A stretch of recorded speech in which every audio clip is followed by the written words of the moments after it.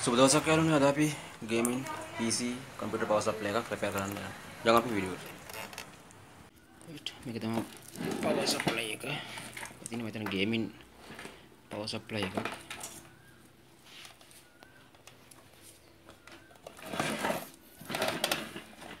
මෙතන තියෙනවා මේක අපි ඩීටේල්ස් ටික ගහලා තියෙන්නේ. sorry. පැත්ත බලන්න. වොට් 700 මේ වෝල්ටේජ් ටික එන්න ඕනේ. මෙතන තියෙන ගහලා තියෙන වෝල්ටේජ් ටික 3.3 5 වෝල්ටේජ් 12 12 212 123 12 රිනල් එකක් එන්න ඕනේ. -12 මේකේ 30 amperes 35 ampere 25 අන්න වගේ තියෙන්නේ. what 15 ඔය ඩීටේල්ස් එක මෙතන දාලා තියෙනවා. මේ ඇම්පියර්ස් ගන්න වැඩිින් තමයි කම්පියුටර් එක දුවන්නේ. කම්පියුටරේ මෙතන පොඩි පවර් සප්ලයි එකෙන් පොඩි වෝල්ටේජ් එකකින් දුවන්නේ මොකද කියලා අහන්නේ කවුරුත් අහුවොත්. ඒකට එකම හේතුව මේකේ තියෙන what ප්‍රමාණය කියන්නේ ඇම්පියර් ප්‍රමාණය ඉතා වැඩි ඇම්පියර් ප්‍රමාණයක් තමයි මේකේ තියෙන්නේ.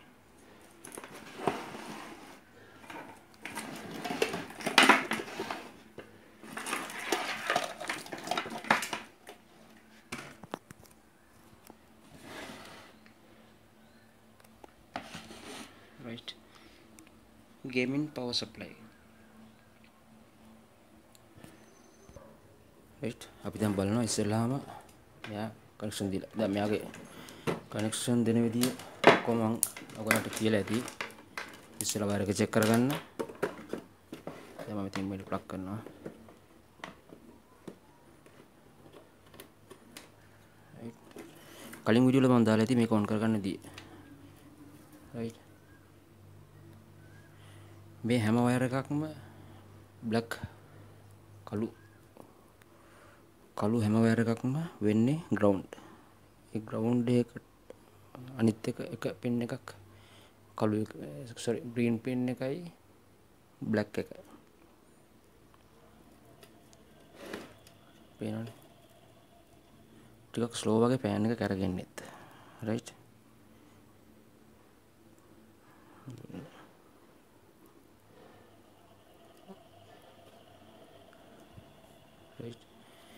දැන් අපි චෙක් කරගන්න මේක වෝල්ටේජ් එක.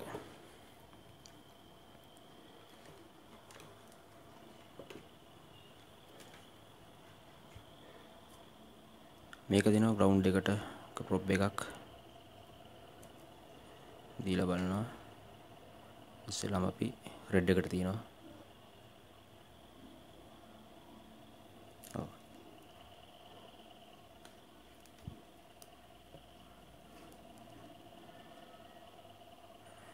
point එනවා. ඒකේ 5 point එකම ලයින් එක. ඊට පස්සේ blue wire එක 12 minus. right. ඒක රින වෝල්ටේජ් එක 12 රින වෝල්ටේජ් එක මේක ඇවිල්ලා 3 point එක. ඊට පස්සේ අපි මෙහෙම අනිත් පැත්ත හරවනවා. ඔයගලන්ට පේන ලේසි එතකොට. අපි මේකට තියමු ගහම 3 point එක 5 එතන අලු පාට ඇෂ් කලර් එක 5 point එකක් මැජෙන්ටා එක මේක 5 point එකක් මේක 12 line එකක්. ඒ කියන්නේ මේ ටික ඔක්කොම වෝල්ටේජ් ටික හරි. වෝල්ටේජ් ටික ඕකේ වුණාට මෙතන බලන්නකෝ 12 line එක හරි 5 point එකත් හරි. වෝල්ටේජ් මේකේ ඔක්කොම ආවට කම්පියුටරේට ප්ලග් කරලා CPU එකේ ප්ලග් කරාම ලෝඩ් වෙන්නේ නැහැ. රීස්ටාර්ට් වෙනවා. ඒ කියන්නේ මෙයා ලෝඩ් එක ගන්නකොට මෙයාට දෙන්න බෑ කරන්ට් එකක් උඩට.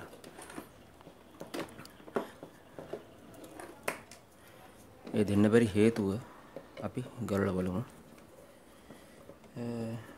මගේ channel එක subscribe කරන්න, share කරන්න, ලොකු උදව්වක් share කරන්න, මේ channel එක පවත්වාගෙන යන්න උදව් කරන්න.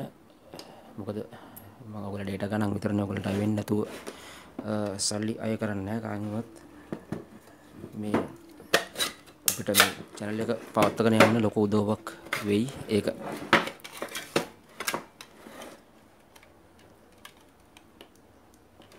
මේ ෆෑන් ලයින් එක මෙතන ගහලා තිනවා. ෆෑන් ලයින් එක මොකද්ද? ඒ ටික මතක තියාගෙන ගලවන්න.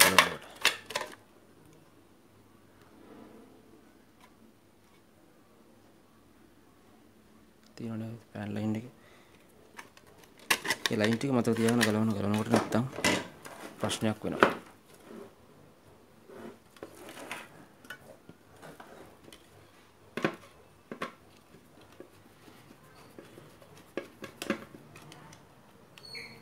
එන ටික ගලවගෙන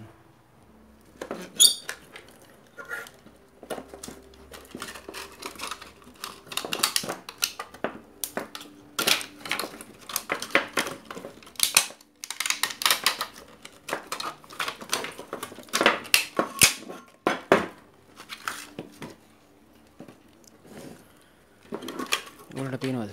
මෙන්න මෙතන.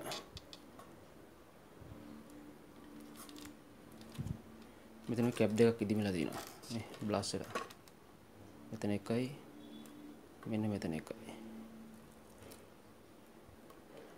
පේනවනේ?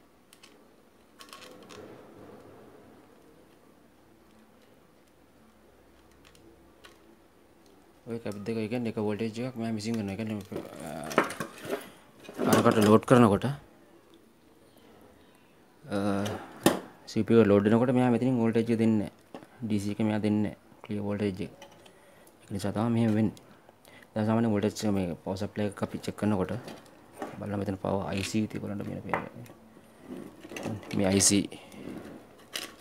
ඉතින් මේ IC මෙන්න මේ ට්‍රාන්සිස්ටර්ස් චෙක් කරන්න මොකක් හරි ෆෝල්ට් එකක් වුණාම ඊට ලොකු ෆෝල්ට් එනවා පුළුවන්. මෙතන මේ DC රෙක්ටිෆයර් එක චෙක් කරන්න ඕනේ. මේ පැත්තෙන් කරන්ට් එක මෙතනින් එනවනම් ලොකුවට කිසි දෙයක් එන්නේ නැත්නම් බ්ලින්ක් වෙලා යනවනම් මේ අපි මේන් කැපැසිටර්ස් බලනවා. ඊට පස්සේ වෝල්ටේජ් එක අපි චෙක් කරගෙන යනකොට මෙතනින් අපි චෙක් කරගෙන යනවා මේ දිගටම චෙක් කරගෙන ආවිල්ලා මෙතන ප්‍රයිමරියෙන් බලනවා අපි මෙතනින් සෙකන්ඩරියට කොහොමද එන්නේ කියලා. සෙකන්ඩරියට එන්නේ නැත්නම් ප්‍රයිමරි පැත්ත බලම අපි බලන්නේ. මෙතනින් සෙකන්ඩරියට ආවට පස්සේ මෙහි වෝල්ටේජ් එකක් තියෙනවා. මේ පාර්ට්ස් වල තමයි බලන්නේ. මෙතන අපි මේ SMD මෙතන චිප් තියෙනවා. SMD මොනවාද මේ කැප්ස් තියෙනවා. සාමාන්‍යයෙන් අපි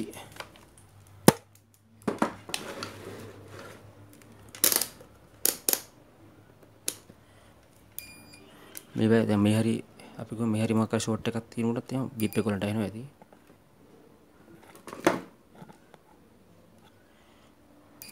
ග්‍රවුන්ඩ් එක හොයාගන්න මේකේ. මේක තමයි ග්‍රවුන්ඩ් එක. ග්‍රවුන්ඩ් එක හොයලා දැන් මෙතන මේ කැපැසිටර් වලින් අපි තියෙනවා මේ දෙපැත්තම. දැන් මෙතන ෂෝට් එකක් පෙන්නනවා.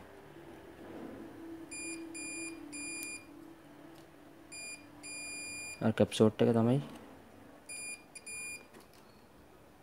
බොහෝ දුරට යනවා ඇත්තේ. නෑ සෝරි. බලමු අපි හරියට අන්තිමට. එහෙම තිබ්බහම දෙපැත්තම සාමාන්‍යයෙන් මෙයා කරනවා නම් රීඩ් වෙනවා නම් එතෙන් ෂෝට් එකක් තියෙනවා මම ඉස්සෙල්ලා මම කියලා ඇති. මේ කැප් එක මාරු කරලා බලමු. මොකද වෙන්නේ කියලා. ඉස්සෙල්ලා අපි මේ කැප් එක ගලවනවා.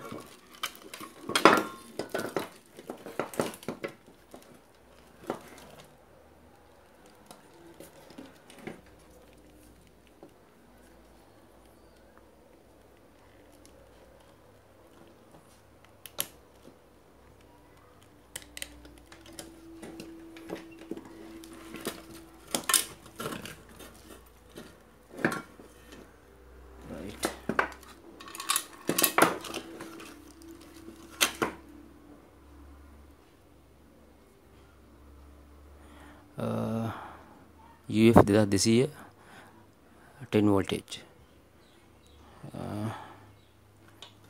අනිත් එකත් බලමු.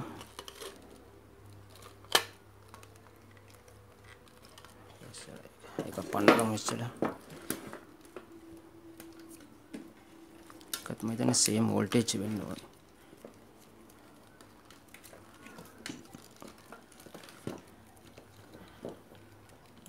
මේ power supply repair කරන්න ගියාම අමාරුයි මොකද එකටම පැක් කරලා තින්න ඔක්කොම ටයිට් එක වැඩි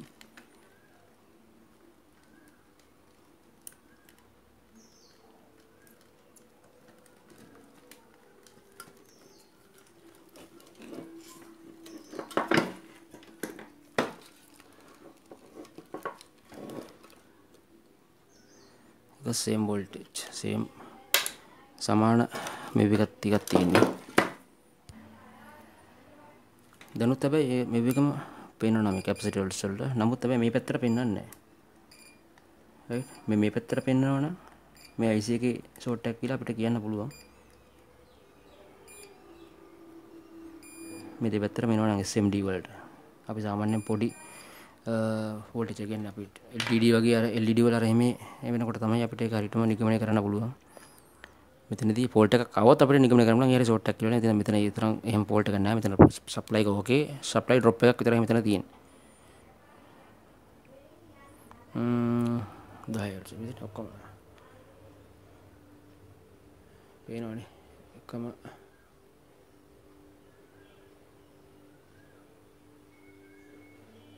මේක පින්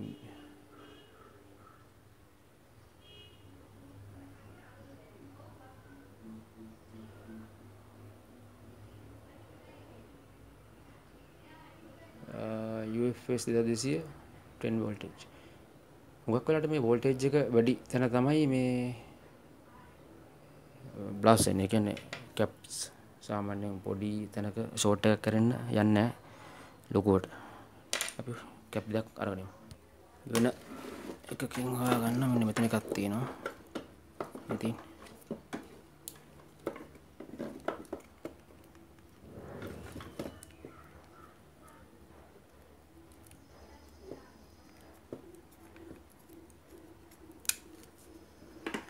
වෙන පවර් සප්ලයි එකකින් ගලවගත්ත එකක්.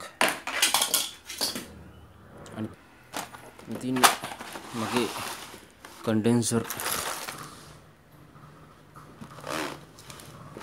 බංකරේ මම මේකෙන් තෝරගත්තා.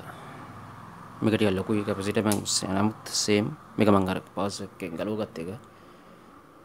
ඒක නැතිනම් මම මේකෙන් මගේ හොයාගත්ත එකක් තිබ්බා මේකේ පරණ එකේ අයිටම් එකේ. same value right ඉතින් පොඩ්ඩක් මේක දිගයි ඒකට අවුලක් නැහැ ඒ ප්‍රමාණය තියෙන හින්දා අවුලක් නැහැ 10 2200 හරිනේ මේකත් එහෙමනේ මේ පරණ එක 10 2200 right පරණ දෙක අයින් කරා මේ වගේ පරණ එකතු කරලා තියාගන්න හදිස්සි වෙලාවට මේ වගේ වෙලාවකට උමනා වෙනවා right දැන් අපි මේක දානවා මේ වගේ කණුවල දැන් මේ පරණනේ අපි ගත්ත ටිකක් පොඩ්ඩක් පරණලා හින්දා මේ කණුවල පොඩ්ඩක් මේ ඔෆ්සයිඩ් වගේ මේක ඔක්සයිඩ් එක බදලා දිනවනේ ඒතර අපිට අගල සයින් පේපර් එකකින් ගන්නවා අරගෙන පොඩ්ඩක් මෙතනින් පොඩ්ඩක් මේවා කරන්න නැත්තම් මොකද මේක ඊයන් අල්ලන්නේ නැහැ මේක. දෙකම මෙහෙම කරගෙන එනවා. මතක තියාගන්න කම්පියුටර්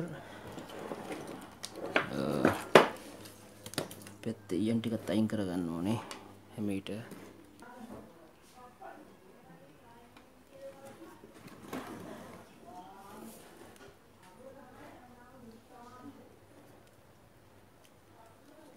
කම්පියුටර් මතක තියාගන්න කම්පියුටර් රීස්ටාර්ට් වෙනකොට right ඒ කියන්නේ මද බෝඩ් එකේ එයා ගන්න නැහැ ගන්නවා වගේ පොඩ්ඩක් ස්ටාර්ට් කරනවා ටක් ගාලා ඔෆ් කරනවා right ඒ වගේ ෆෝල්ට් එකක් තිබ්බොත් අනිවාර්යෙන් මේ කැප් ෆෝල්ට් එකක් තමයි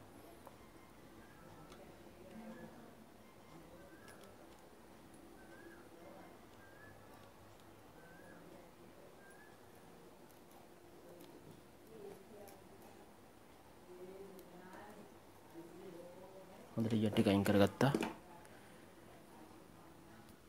දැන් මෙතන මේ කළු බැක් මේ පැත්තේ බ්ලැක් මාක් එකක් තියෙන පැත්ත හැම පැත්තෙම රින සමහරක් වෙලා ඉරි ගහලා එනවා. ඒ වගේ මාක් තියෙනවා. මේ පැත්ත ඍණ, ඒ කියන්නේ මේ පැත්ත ඍණ පැත්ත කැප් එකෙත්, මේ පැත්ත ධන පැත්ත පොසිටිව් නෙගටිව්. හරිනේ. අපිට දාගන්න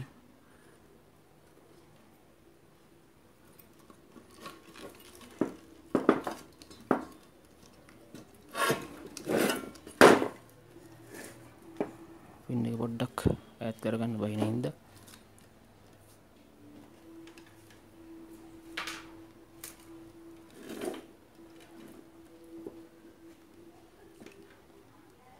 SMD resistors තියෙනවා කම්පාත්ත කියන ඒවා පරිස්සම් මේවා ගන්න. මොකද හීට් නවා දෙපැත්තෙන් ඒව ගලවෙන්න බලනවා. ඒක වෙන නඩුවක්.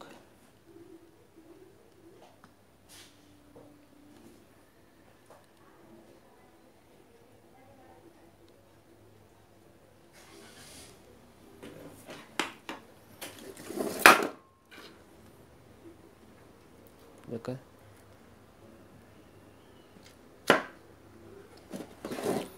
පස්සේ ෂෝට් වෙන ලයින් මොකුත් නැහැනේ. වැඩියෙන් හරි මේ තිබ්බොත් කපලා අයින් කරන්න.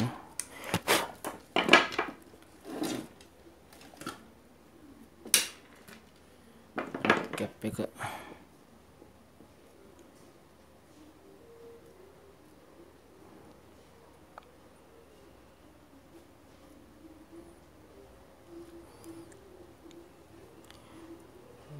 හැම වෙලාවෙම මතක තියාගන්න. මම පොඩියට කියන පොඩි අවවාදයක්, මේ ඉලෙක්ට්‍රොනික කරන්න නිකන් හොබි එකට වගේ ඉස්සෙල්ලාම.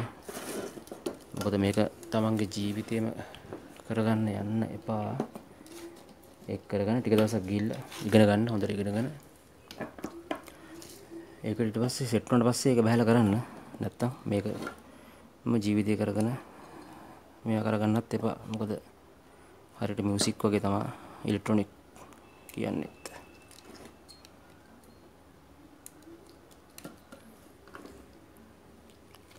ඒකෙත් ඒ පැත්ත ධන පැත්ත ඍණ පැත්ත හරියටම බලලා දාගන්න. නැත්නම් අනිවාර්යෙන් දාන කැප් එක බඩාස් ගා.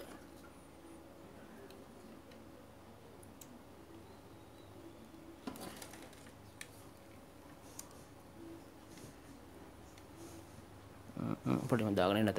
රයිට් දාගත්තා. වීඩියෝ ඉතාලම කෙටි කරන්න තමයි මම බලන්නේ.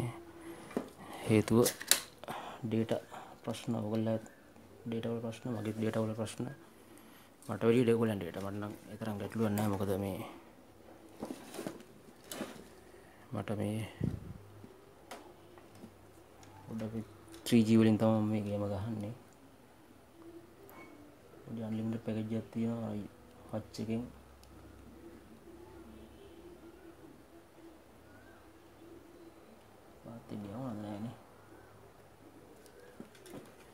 Right. දැනට හරි. දැන් පැක් කරගන්න තියෙනවා.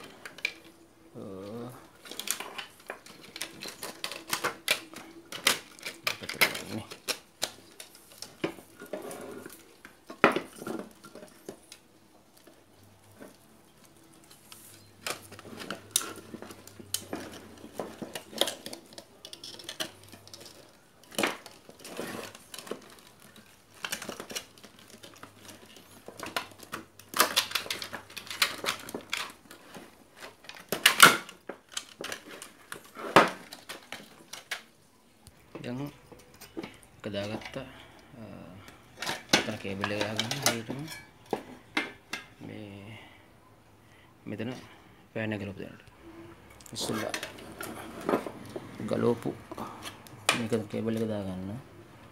ඒක ඉස්සරහා ෆෑන් එක.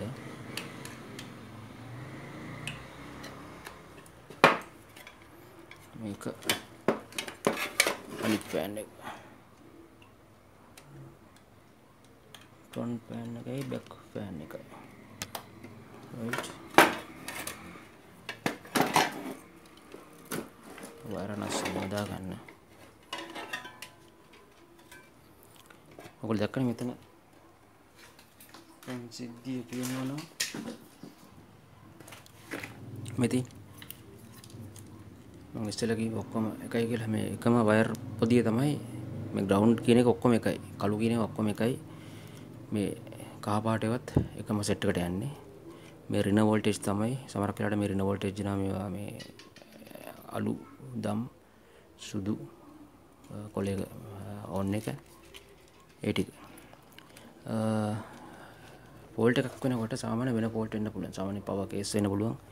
මම කිව්වේ මේ ඔක්ටෝ එකේ වෙන්නේ සාමාන්‍යයෙන් ඔය ගයි යනමන විකාර වෙනවා නම් මේ ඔක්ටෝ එක මෙදින අනිත් වෝල්ටේජ් වලට මේක ට්‍රාන්ස්මිටර් දෙකක් යන්නේ. ඒක හේතුව මේක. මෙතින් මෙන්න මේ IC මෙන්න මේ IC මාරු කරලා බලන්න. ඉගෙන ගන්න අයට වඩා වැටෙනවා. මෙතින් මේ පැත්තෙන් එනවනම් පවර් සයිඩ් එකෙන් එනවනම් මෙතින් මේ 1 2 වෝල්ට් වගේ තියෙන රෙසිස්ටර් ඉතින් ඒ ටික බලංගා මේ පැත්තේ මේ ටික බලංගා මේ PF මේවන ලේසියෙන් යන්නේ නැහැ. නමුත් මේවා වෙනවා. ඩෙත් වෙනවා. කියන්නේ මරන මේ පියුසබල් රෙසිස්ටර්ස් ටික බලාගෙන ඉන්න මේ පැත්තෙන් පවර් සයිඩ් එකෙන් එනවා නම් ආයි මේ පැත්තෙන් එනකොට මේ පැත්තේ පවර් සීන් එක කරලා මේ පැත්තේ මේ පියුසබල් රෙසිස්ටර් ටික බලන්න. මේ පවර් සයිඩ් එකේ එන ලයින් ටික. රයිට්. මේ ට්‍රාන්සිස්ටර් වලත් ඒව චෙක් කරගෙන යන්න. අර කිව්ව විදිහට ආයි ෆෝල්ට් එකක් ආවොත් මොකද කැප් විතරක් නෙමෙයි ෆෝල්ට් එන්නේ වෙන ෆෝල්ට් එනවා දරුණු ෆෝල්ට් මෙතන ට්‍රාන්සිස්ටර් තියෙනවා මෙතන මේ MOSFET අනම්මනම් ගේට් ඒ වගේ රයිට් එහෙනම් මම මේක හරක් කරගමු එහෙම දෙන්න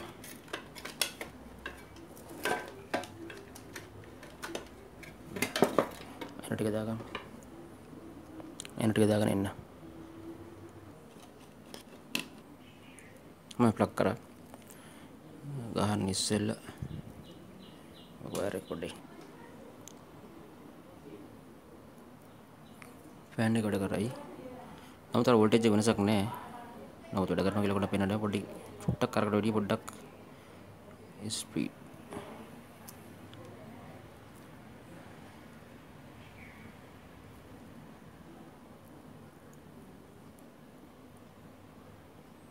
වෙන වයර් වලට ගාවන්නත් එපා. ගෑවුවොත් තනිකර ෂෝට් එකක්. ඒ නිසා පරිස්සමෙන් මේකත් මෙයා කරන්න. ඉස්සෙල්ලා මේ මෙන්න මේ ෆෑන් එක කොට කරෙන්නේ නැහැ. හරි මට ඒක පේනන්න බැරි වුණා.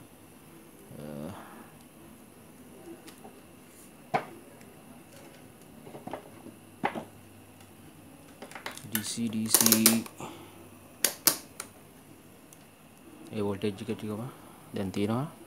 නමුත් මට පේනන්න බෑ CP එක මේ කම්පියුටරේ වෙන කෙනෙක් ගාව තියෙන්නේ.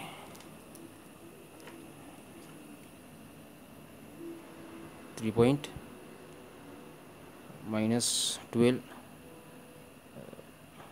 5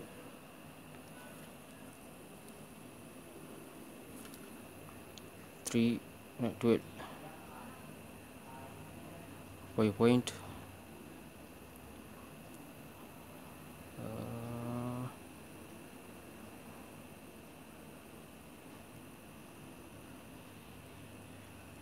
sorry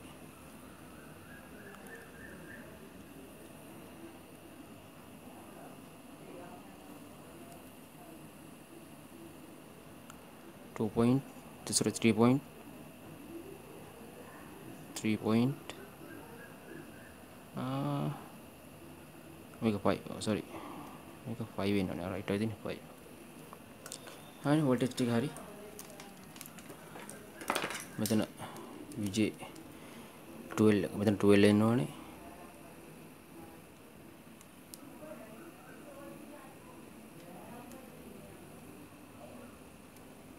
මෙතන 12 එන්න කරන්නේ 12 එන්න එකක් තියෙනවා එතකොට මෙතන SATA port එක sorry SATA port එකත් යනවා මේක තමයි SATA port එකට යනවා 3 point එකකුත් යනවා මට 3 එකක් හරි 5 එකක් හරි යනවා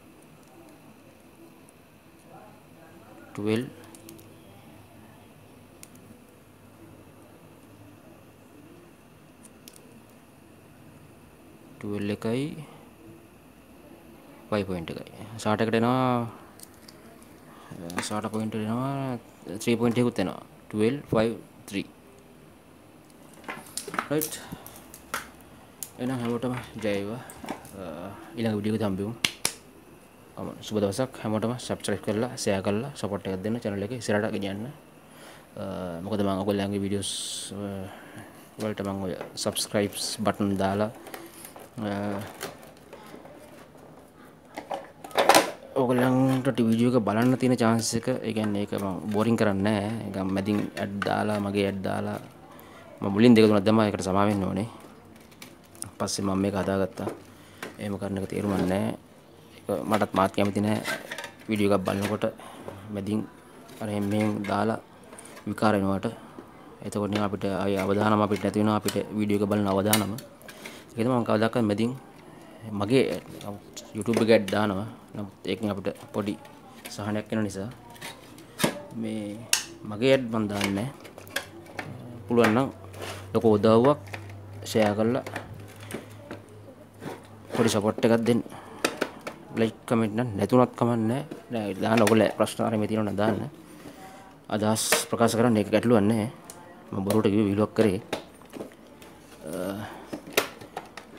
හොඳම chance එක මට පොඩි උදව්වක් වශයෙන් කරනවා නම් ෂෙයා කරලා පොඩි සපෝට් එකක් දෙන්න.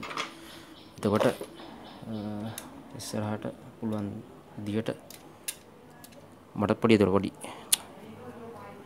ගැම්මක් එනවා. එතකොට ටිකක් මේ වගේ පොඩ්ඩක් කට්ටිය ඉන්නකොට නේද සාමාන්‍ය පේජ් ගෲප් කරන කට්ටියත් දන්නවා. ඉතින් කට්ටියක් ඉන්නකොට පොඩි මේ එකක් තියෙනවනේ. මේ වගේ හරිනේ. සරි. එහෙනම් අපි ඊළඟ වීඩියෝ හම්බෙමු. හැමෝටම ජය වේවා. ජය තෙරුවන් සරණයි.